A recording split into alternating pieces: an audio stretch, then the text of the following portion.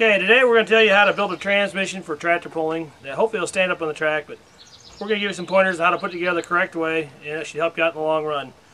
First thing you got to do is first gut the transmission completely out, take all the bearings out of it, take out just the bare case.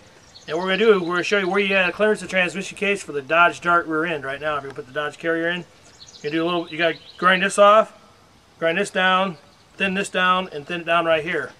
And once you get that done, you'll be able to put the carrier in with the ring gear on and the bearings off, and it'll slide right in for you. And when you're doing this grinding on these cases like this with this die grinder, make sure you use eye protection. Keeps your eyes in good shape after that, and you can see when you're done. So remember that. Okay, the best thing to use for grinding is a cutoff wheel. Is what you use in an air die grinder. It works really fast, and you'll see here it'll take the material off really fast, and it does a pretty good job too.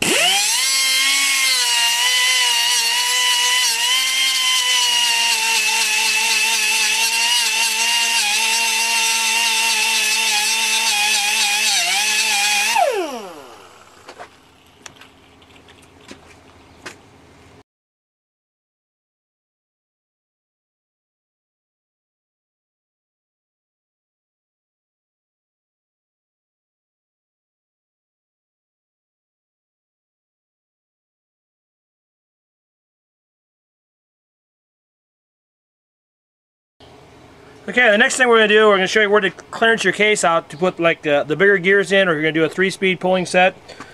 First what we're going to do is take this flashing on the casting. We're going to take this flashing down and smooth it out here and here. And over on the front side there's the same casting there. The next thing we got to do, clearance for the bigger gear ratio, something like bigger than 21, 2, 3 tooth in second gear and low gear. You got to clearance this off here so it clears. Now we never take this off all the way. If you use a 3-speed, you clearance this down and use a long set screw in here in the idler shaft in place of the regular bolt for it to clear the gear. So we'll show you how this is done.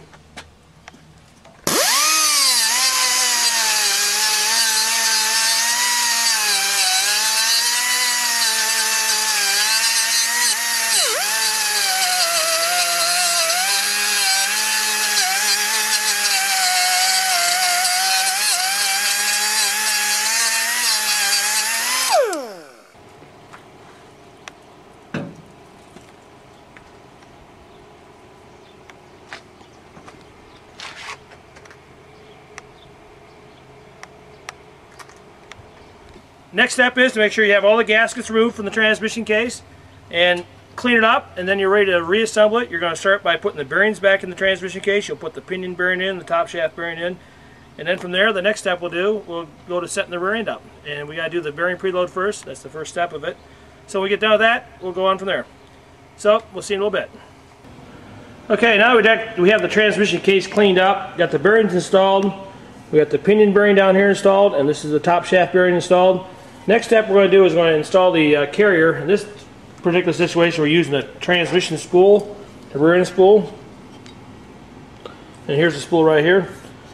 We usually leave this bearing off right here. We'll put this in the transmission first, like that. I'll slip right in. And notice we don't have the pinion, because what we're going to do right now, we're going to set the bearing, carrier bearing preload. So let's get that set up. We're going to put the bearings on. I'm going to bolt this cap on solid, and then we're going to set it from the other side. So we'll get back to you in a little bit here. Okay, we got the carrier, or in this case the spool, installed inside the transmission. We got the left bearing cup tightened up tight against the face of the transmission, and there's no spacers on it, no shims at all. And now we're going to take the right bearing cup, and we put this into the transmission. Again, no shims in it. The bearings are there. Beforehand I put a light coat of film on the bearings so they rotate easy. We're going to put this in here. We're going to tighten the 3 bolts up. Just finger tight. Try to do this evenly. And then once you get them finger tightened down evenly like that, we'll take the ratchet. We're just going to snug these bolts down evenly until we start getting some preload in this thing here. Yeah, starting to get some bearing preload now. It's starting to have a little bit of load on it. The book says you should have 1 pound to 3 pounds of pull on these bearings. So 1 to 3 pounds is about like this here. Once we get the carrier bearing preload set, what we do is a good rule of thumb to know if it's right or not. Just grab the ring gear, give it a spin. You want it to spin just by giving it a quick flick, about a half a round. Anything looser than that, it's probably too loose. Anything tighter than that, it's probably too tight. But usually we look for about a half a round of spin, and that seems to be really close right there. Next thing we're going to do, now we're going to measure this gap right here with some feeler gauges and see what kind of shims it's going to take to get that kind of preload. What I do is I just take a stack of feeler gauges and keep playing with it until I get the right fit down here. And once we figure that out, we'll measure it, put that many shims in it. Getting really close there. Okay, that seems to be a pretty good fit. Pretty good fit there. Now we'll measure it. We're getting about 66 thousandths worth of shims. So now we'll take the cup loose and we'll get 66 thousandths worth of shims out and see how it fits. Okay, we went and got 66 thousandths worth of shims. Usually the feeler gauge will get you really close to what you did. Matter of fact, we put 66 thousandths worth of shims here, a little bit tight, so we add another 3.5 thousandths. Cub Cadet makes shims for these things. The thickest shim is 28 thousandths. Then it goes 14 thousandths, 7 thousandths, 3.5 thousandths. That's the 4 different shims that Cub Cadet has. So you can just split the difference you need, get the preload you want. We'll snug this up and check and see how our work is right now. It should be right where we need to have it. Okay, we got that snugged up. Yep, it's got a good fill to it.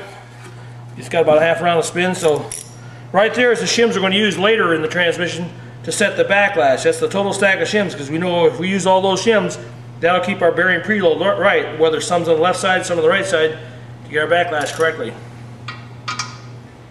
Okay, on some transmissions, when you're doing a small ratial gear set on the top shaft, like say a 22 top gear for third gear and smaller, the bottom gear gets bigger and bigger. And right down here, this nubbin here, here, here, and here, the gear will hit. It won't clear it.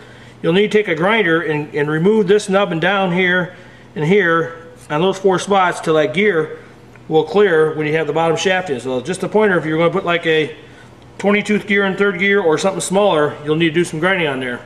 And then all the way down, like if you have a 16 tooth for high gear, for third gear, you'll need to take that down. It'll be all the way down to the case down at the bottom. Around it, it's a pretty big circle. It's a lot of grinding, but in about a half hour you have it done. Okay, in this part of the video we're going to be building a 3-speed transmission with 3 pulling gears. Typical stock Cub Cadet transmissions have a 13 tooth low gear, 19 tooth second gear, and a 26 tooth top gear. For third gear. That's the top gear count. Today we're building one for a puller. It's going to be 20 tooth. It's going to be low gear. 22 for second and 24 for third gear. And the low gear is 20 tooth and it has a 13 tooth on the backside for reverse. And that's going to go in here and it gets stacked up. The spacers here just get stacked up just like a just like a 4-speed setup. You kind of build them like. You have the bottom spacer here. Then you use just the stock reverse gear on the bottom shaft or there. And also this gear is thinner. This gear is thinner than the stock gears. You can kind of see the difference there. The thickness of them, it's a little bit thinner gear than this one. This is a little thicker. So to make up for that, we use one of these extra spacers on here. So we take that rear spacer, the 4-speed kit, plus an extra little spacer that will come with it. That'll go on there. Then your reverse gear in the bottom.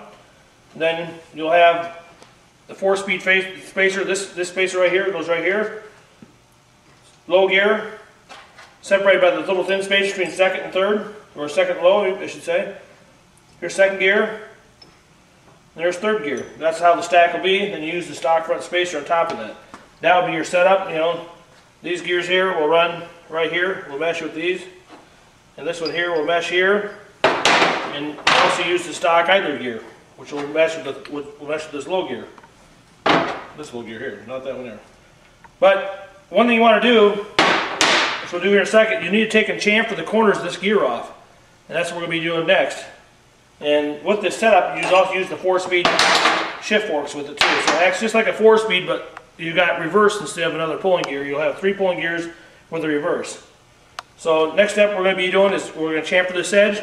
And then after that, we got to take and back cut this gear, because this gear has got to be moved back in the case. And you can see right where this gear goes here. Where this gear goes right here, it normally rides right here. Well, it's this far from the back of the case. So we need to move this gear and back cut that thing, and so it moves it back against the back of the case like this. So that's what we're going to be doing also. Okay, now we're ready to chamfer the edge of this reverse gear. The reason we do that, that way it will miss that idler gear for your neutral gate. Otherwise, this gear has got the square corners on it. It'll catch that idler gear, and it'll be hard to find a neutral gate for the low and reverse. So we're just going to chamfer those corners off so it has plenty of room there. So we're going to do that right now. Just easily done. Just we'll put it up to the grindstone. Let's go around and chamfer the edge of the corners off.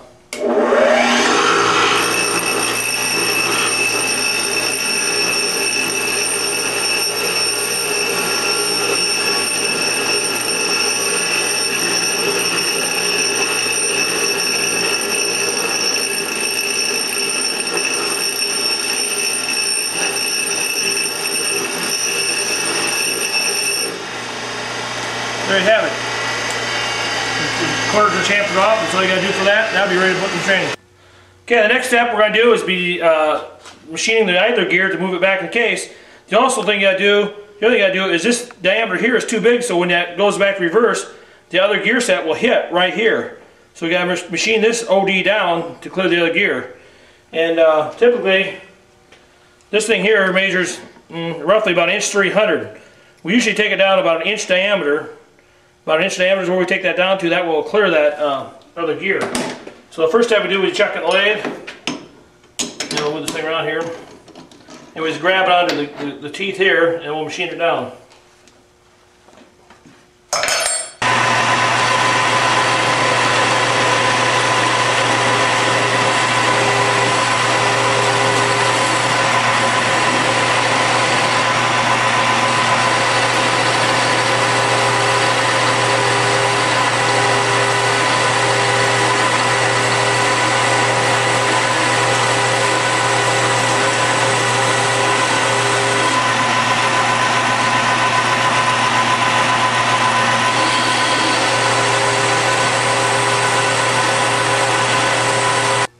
Okay, we got the front side of the gear machined to clear the gear. We'll grab on this in the lathe right now, and we're going to machine this backside. And usually I just take it and machine it up here to just underneath the teeth, about, right where that colored mark is. Right where it changes color, and that'll give us enough room to go around that boss inside the transmission. So we're going to chuck in the lathe next, and we're machining this out.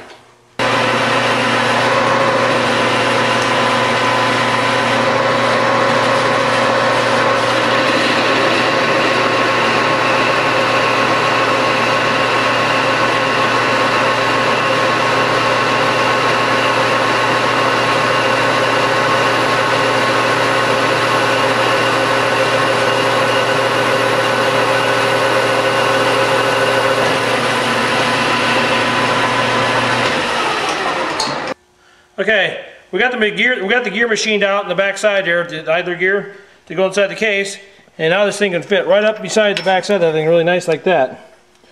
So before it'd be sitting like this, now it's going to be right up near the back of that case, and that'll give us enough room for the neutral gate. So we got to do is we're going to install that next. First we got to do is put the pin in.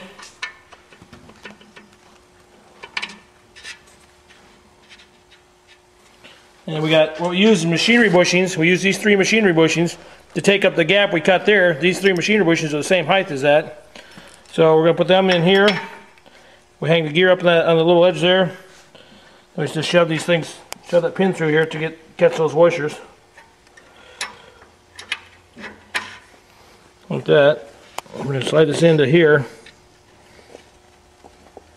Now you got to make sure that this head of the bolt will hit the gear. So what I usually do, I just take and cut the head of the bolt off and cut a little slot in the middle end of it. Screw it with a screwdriver. We'll just use a drop of Loctite on it. Okay, now we're going to assemble the bottom shaft for this 3-speed transmission here. Going to put the pinion shaft in. We're going to put that 352 spacer plus a little washer spacer there with it to make up the difference in that thinner gear. Put them on first. Put this 35 tooth bottom gear in here. We're going to go with the big wide spacer. We're going to go with the 32 tooth gear. That goes with the 20 tooth for the low gear. Then we go with the thin spacer. Then we put the 30 tooth gear on.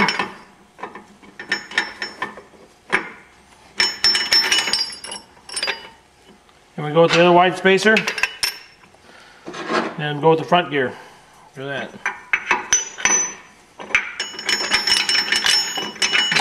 Slide them together here, kind of rotate the gears around until they fall up on the shaft.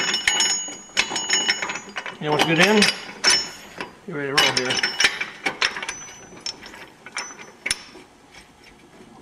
Okay, we got this approximately, so it lines up good like that. That should be out where it needs to go. Put the front spacer on, and we're pretty much done with that part of it. Okay, we made a simple pinion fixture. It's a piece of all thread, 3/8 all thread, piece of 1/2 inch plate. Drilled a couple holes in the back that bolt onto the transmission housing back here. This tapered shaft goes in the middle of the pinion shaft, and just put these holes. I just bolt this thing on just temporary here like this. Holds that pinion in place for us.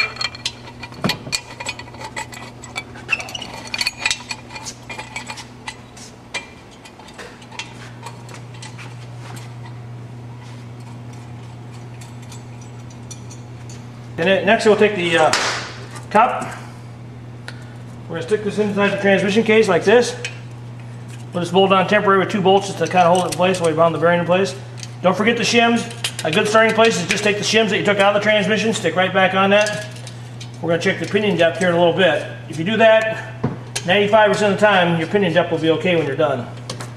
That's shoved in there now. What we do for the bearing, I just take a 3/4 inch deep well socket, stick the bearing up on the shaft, put that on like that, and just drive the bearing into the transmission.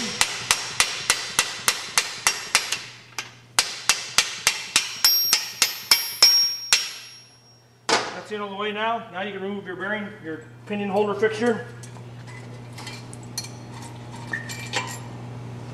And that part of it's done. Okay, we got the pinion in. Next we're going to take these bolts out here that held that thing in place temporarily. And we're going to put this pinion bearing plate on. The tapered side goes to the bottom. That's made to clear the front reduction housing. I use the stock 2 bolts in the bottom there. It's like a 3/4 inch bolt. Then we use the 1 inch long 5/16 bolt in the top. And we'll tighten this thing down. Okay, we got the front pinion bearing plate torqued down. Next, you torque those bolts, by the way, to 20 foot-pounds. Next, we'll put the big nut on here. If you don't have an impact tighten this down, what you do, you put the top shaft in, you put it in 2 separate gears at one time, and then that will lock the transmission in place. Then you can go ahead and tighten it out with the torque wrench. The torque spec on it is 85 foot-pounds. What we do, we torque this to tight with the impact, 1/2 inch drive impact, and that works the best.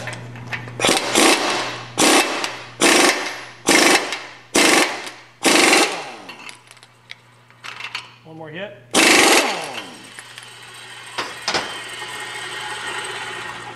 Next thing you got to do is stake that down.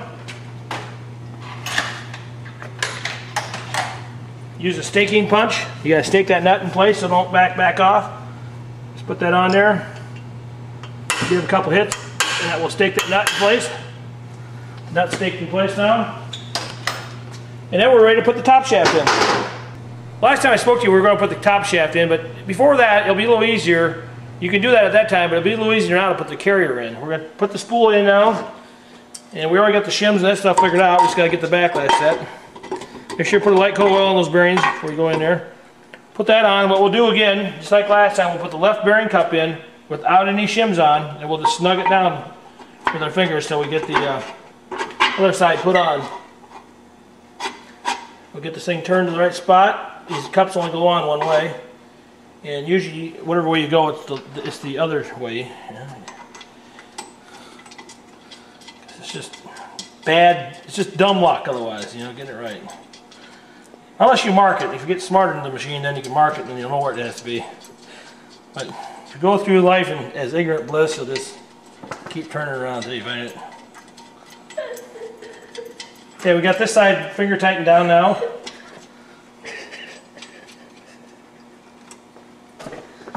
Okay, now we take these shims off that we had before. That's the shims we're going to use. We're going to just take them off and set them to the side. Okay, this side, the right side, we actually marked the cup with a little X that goes on the bottom. Makes it a little quicker to get this lined up. Now you put that cup in, just like you did last time. We're going to do all the same steps basically. We're going to finger tighten these bolts down. until we get the backlash right. Then we'll do this measurement again, and that should get us close to what the backlash should be for the shims, for the right amount of shims for the backlash. Hear that right there? There's some looseness in there yet. You can hear it rattling. We're going to start snugging this up until the backlash disappears. We like to run our transmissions with 0 backlash. The book calls for 3 to 5 thousandths backlash, but you'll find tractor pulling it works better to have 0 backlash in it. Keeps all that slop out of it. Tighten that set up a little bit. Try to get close to the right pinion bearing, right bearing preload.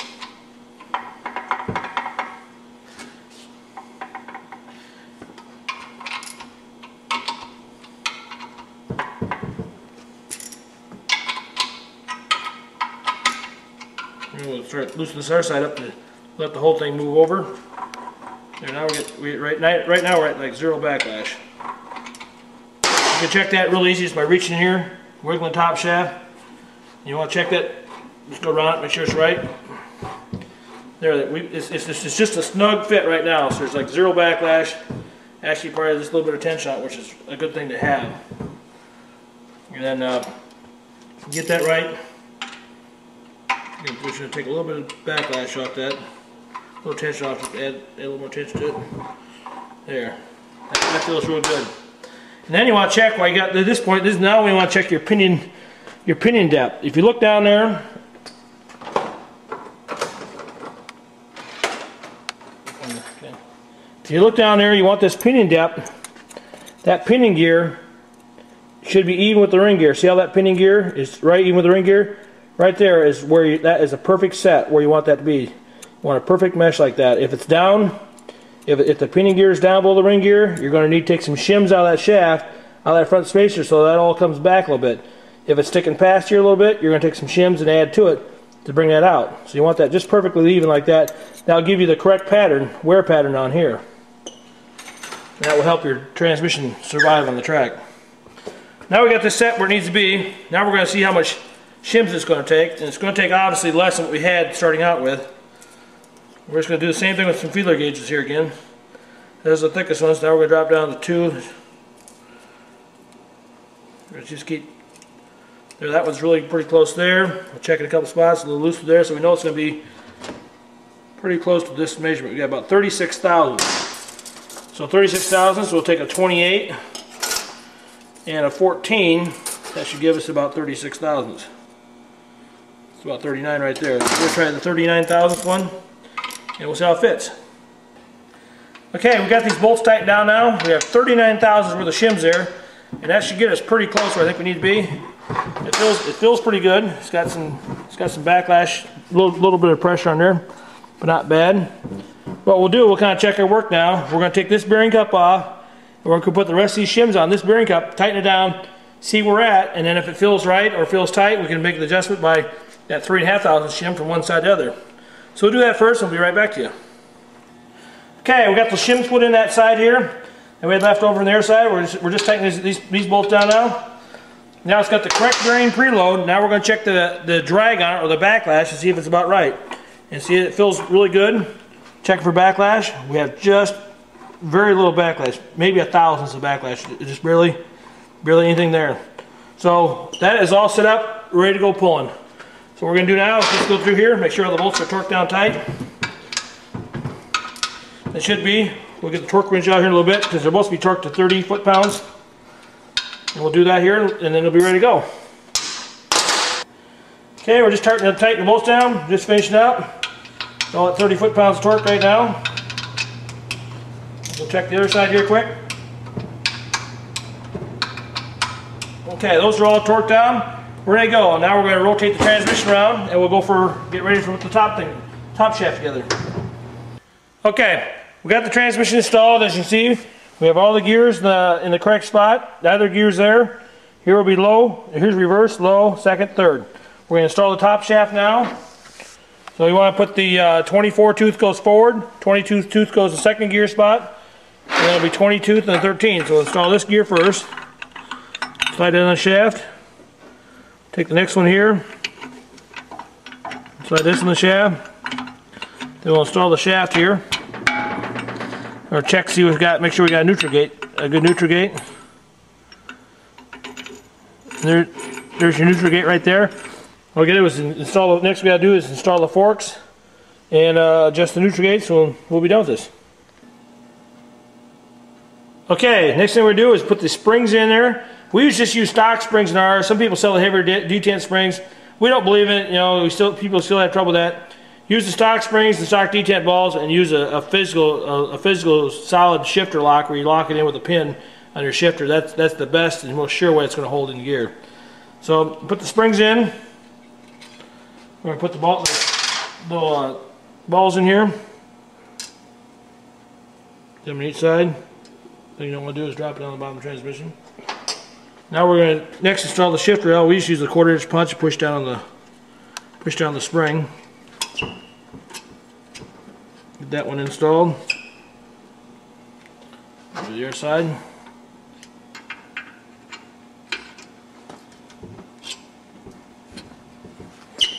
Okay, that one's installed. Okay, one thing you gotta do when you're putting the forks in, it's only on the 3-speed setups like this with the 3 pulling gears. What happens is this shift fork sits in here like this on this gear and slides back when you go back to second gear.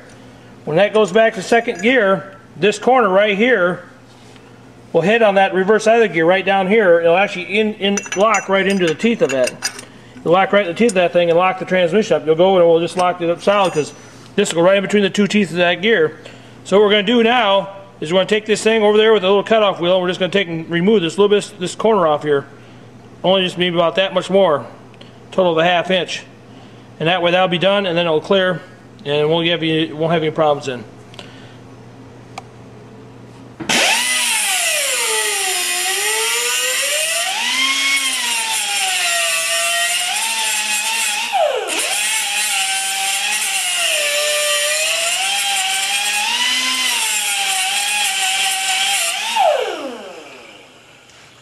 There we go. That should be good. Okay, we got that fork ground off at the back there. We got it installed. We're just going to check it here quick.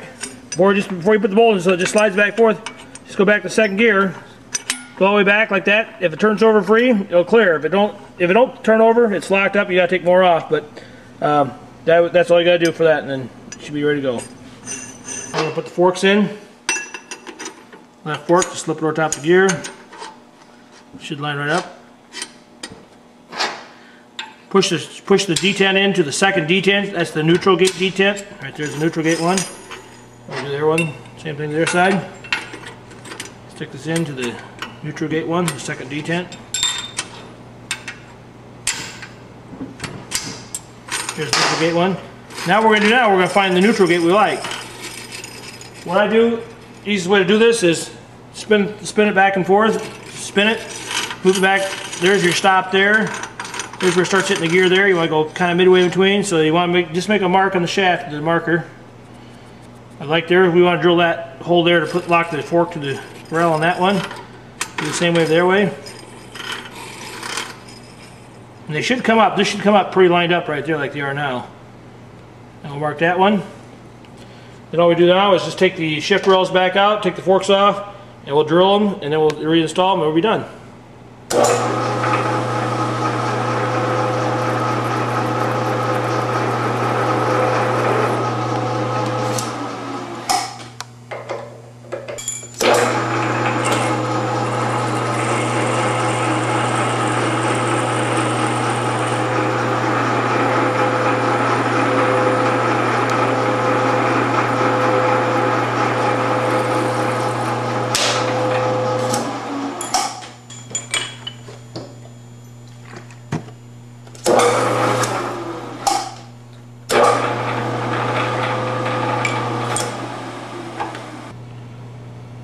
Okay, now we got the holes drilled for the shifter rails. We'll put the shift forks back in. Again, we're going to slide them in place like we did before. We're going to slide it back to the neutral gate as the second hole. Rear fork in. Same thing there. There, now we're going to take and start the bolts.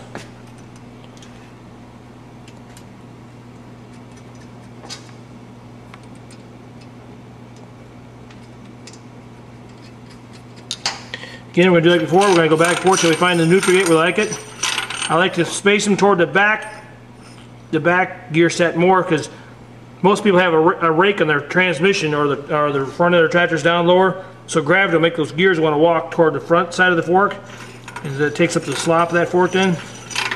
So we're going to go like right there. This seems to be pretty good. That one. We'll do this one here now. Really pretty good right there. And we'll take a socket.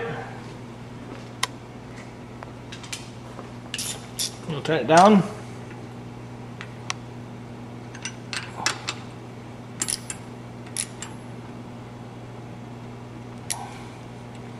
Make sure you tighten these down pretty tight. You hate to have those bolts work loose and go down through the gears. It'd really be a bad day for the gears. There. Sounds like it's pretty good. Now we're going to check the neutral gates and the shift travel. We're going to go up here, shift this one forward, and you can see down past the gears easy enough. Hard to see if you know what you're looking for. You can see it's going fully in gear. I'll pry it back. I'll try the rear set.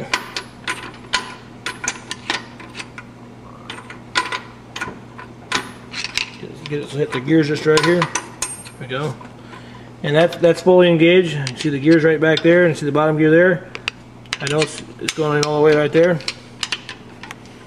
And with this one here, go there. Yep, the gear's there. The bottom gear's right below it. And same with the next one here. We're going to check the last gear.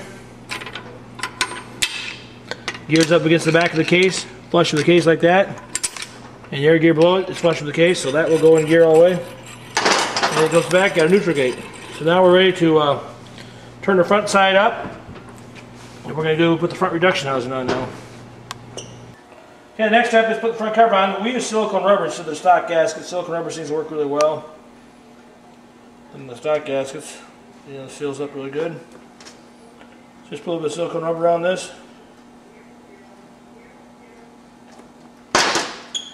And we'll put it on the transmission. Top right over top of those dowel pins. Like that. And tap it in now. Good. Bolts in there. You tighten it down on the dowel pins. Pull the dowel pins first. Then what? Let's get that on. Go to there too.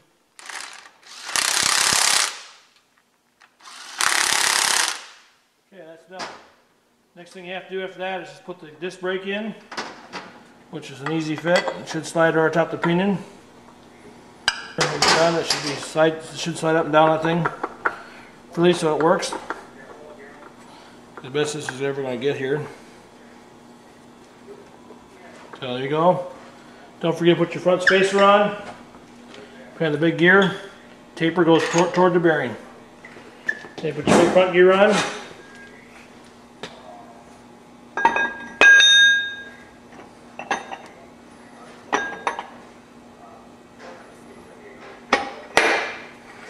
Line it up. Bolt, lock washer and flat washer on there, and tighten it down. Again, use the impact on this thing because it rotates the way that it wants to loosen, so you want to make sure you get it tight. Now you gotta put the disc brake puck in. Gotta clean this up yet. Put a little oil on the O-ring, put it in there, tap it right in, and put the front cover on. Okay, the other thing we do on these transmissions we put together on the front covers, here's the stock front cover unretouched. The front seals won't go through it. What we do, we'll take a machine that hole out to 1 3/4 inch. Now that seal will pass through it, so you can do a quick change pinion. Use a 3-inch coupler on the drive shaft, slide the coupler forward, and you can pull the pinion out and replace it with a 1/over pinion right at the track, and there's no taking the cover off or nothing. And your center support bearing on your drive shaft will hold the drive shaft in place to keep the pinion from coming out.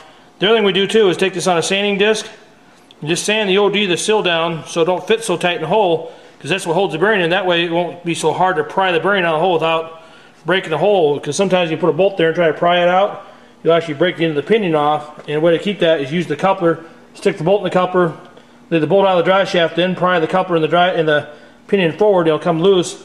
Then you get out the rest of the way, have to take the coupler the rest of the way off. But with this way, this won't fit in there as tight. Just to be able to take it just taps in real easy.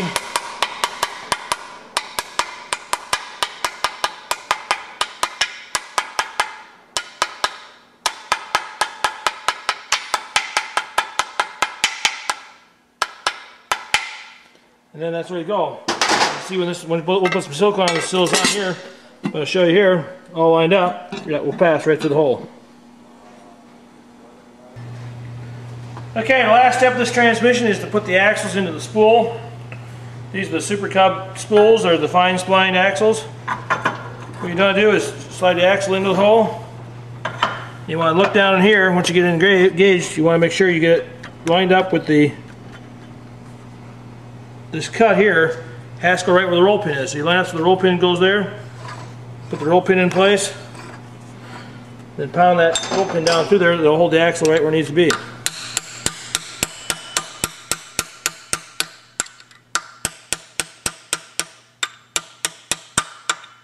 Okay, that one's in all the way. Then the rear axle should butt right up against this other one, and the rear roll pin will go in.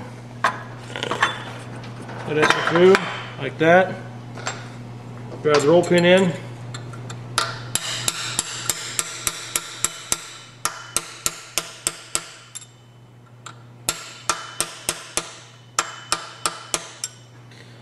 And there you have it. Now you have yourself a transmission that's ready to run for the track. Axles are in, backlash seems really good, gear shifts work good, and you'll be ready to go pulling.